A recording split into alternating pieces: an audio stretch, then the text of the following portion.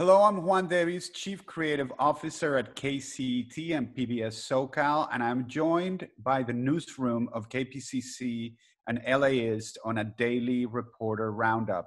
How is everyone? Good, thanks. David, today we saw some enormous unemployment claim numbers. What have you found out? Right. I mean, so far, more than 2 million Californians have lost their jobs, and we're getting those numbers from new data on unemployment filings out of the U.S. Department of Labor.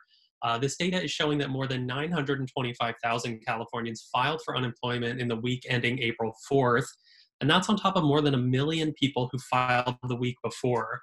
These numbers are just really unprecedented. So the figure from the latest week is actually more than 8 times higher than the previous record for filings in a single week. That was set back during the Great Recession. California officials say that they're doing their best to keep up with the avalanche of new claims. They've redirected about 850 staffers to processing applications, but they're still working on setting up a filing process for self-employed workers. And there's a lot of freelancers out there that are getting kind of frustrated.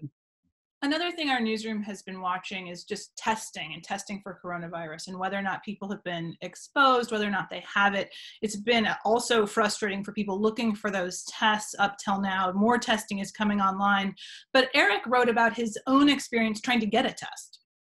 Yeah, actually, I was able to finally get a test this week after several weeks of having symptoms and being diagnosed by my doctor as possibly having coronavirus. But thanks to the fact that LA has been bending the curve, California has been bending the curve, and the fact that the county has secured enough testing so that anyone with symptoms can get tested, I was able to go get a test yesterday, actually.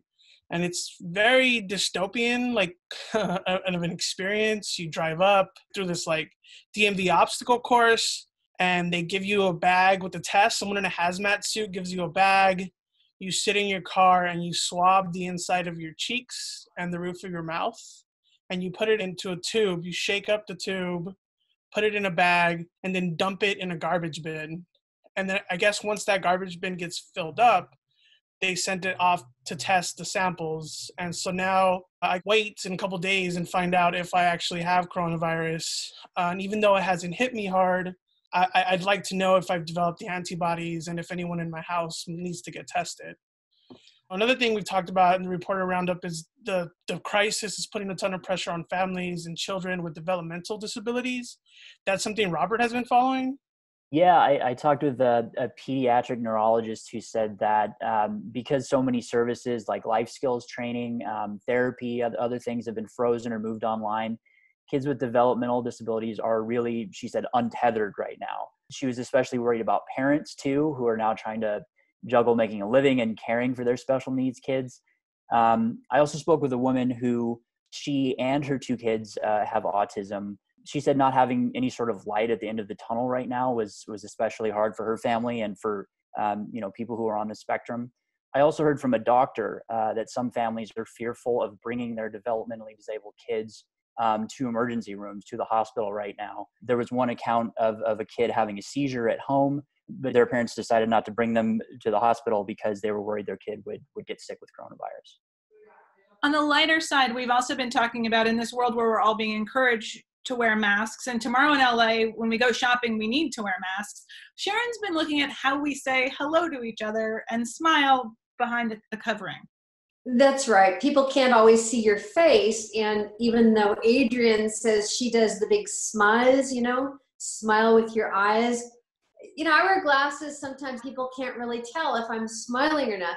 So I was asking people, okay, how are you smiling and saying hi if we can't see your face? So I got these responses. We've got the namaste, thank you hands, finger guns, hey, hey, hey, closed hand to the chest, thumbs up, solidarity fist, rock and roll, the Hawaiian shaka, it's all okay. I think by the time we can come to the end of all this, we're going to have lots more ways to say hello, neighbor, I care here in Los Angeles.